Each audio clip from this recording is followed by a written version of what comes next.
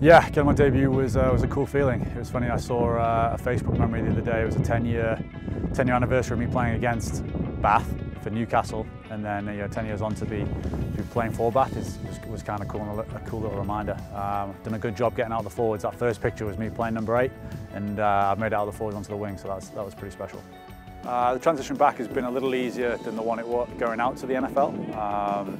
Obviously that was learning a new game, etc, etc. I knew nothing about that.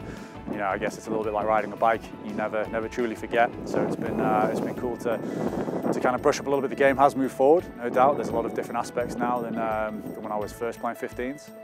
But it's been a great experience, and had a lot of help from the coaches, from the players, from the team. So yeah, onwards and upwards now. Yeah, I mean, there's a lot of stuff by the end of my 3 years in the NFL, I felt like an American football player and no longer a rugby player. So it has been a transition again. I think maybe people would say, oh, he's done it before, so it would be fairly easy, but that's just not the case, because I kind of gave everything to becoming an NFL player, in which stood me in good stead. But new game now with rugby again. Some stuff comes more naturally than before, but it's all a learning process, and all I can do is turn up every day and put my best foot forward and try and get a little bit better and help this team, and I feel like I've been doing that.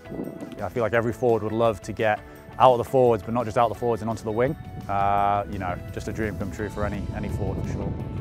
100% no mauls in training.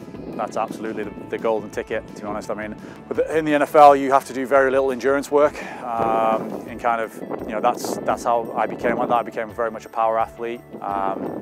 Even the first couple of weeks all I was doing pretty much was conditioning, not a lot of rugby. So it's been a transition from doing all that conditioning, coming into rugby a little bit, drip feeding that, and then bringing my conditioning up with rugby, and then getting to a place where in quite little time, it's been only a couple of months, 2 months so since I got here, and I really feel fit and raring to go. So it's been very cool. I'm very proud of the transition. I was faced one-on-one with some of the scariest athletes in the world with the NFL.